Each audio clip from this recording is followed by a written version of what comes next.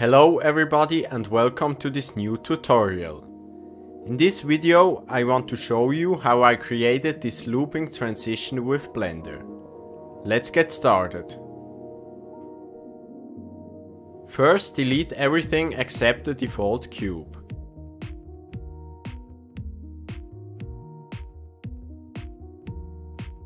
Then add a subdivision surface modifier, set it to 4 subdivisions and switch to simple.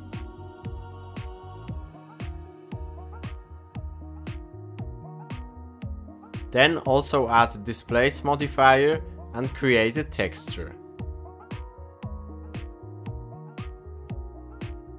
I use distorted noise, but it doesn't really matter which texture you choose.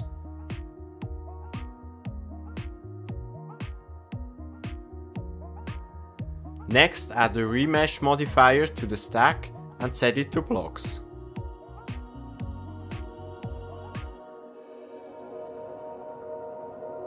Now we are already done with the modeling part.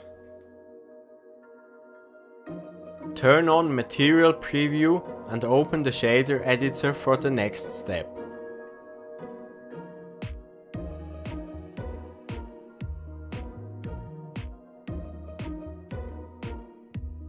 Delete the principled BSDF and import the image you want to loop.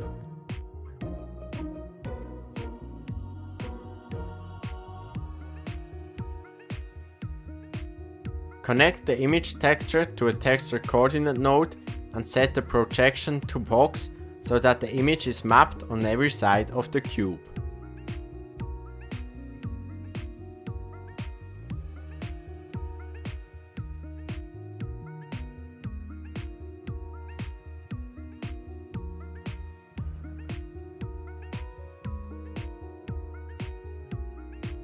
As you can see, the image is now distorted.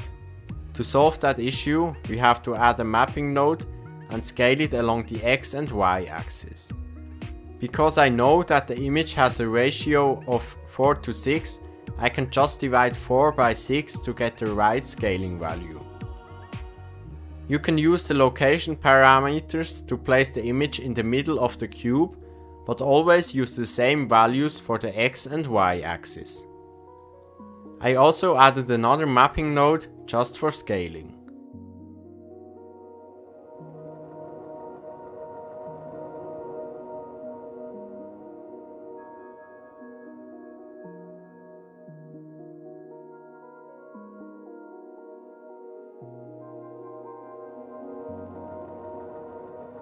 Here's my final node setup. Now we can start animating. The first thing we have to do is to add a camera perpendicular to the cube.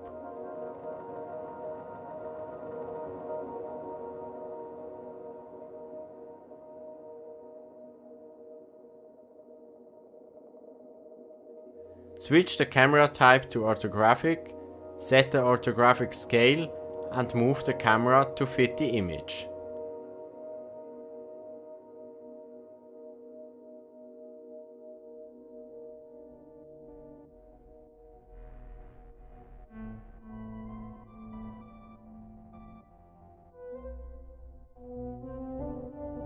Keyframe the cube to rotate 90 degrees along the Z-axis.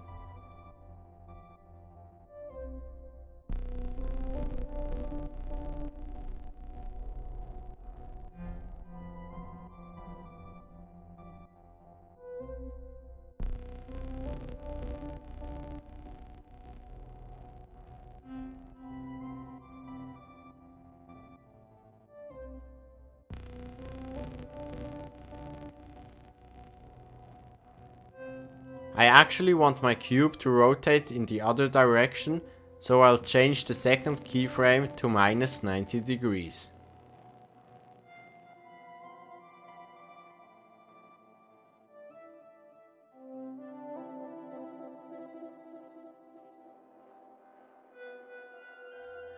You can switch to Eevee and use only one sample, since we only have an image texture in our scene.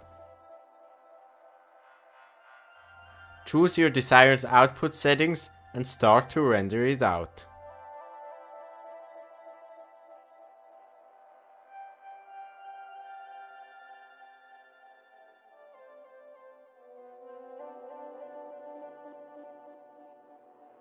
I hope you liked this tutorial and learned something new. Don't forget to subscribe to me on Instagram, where I post a new Blender tip every single day. Thanks for watching, see you in the next video.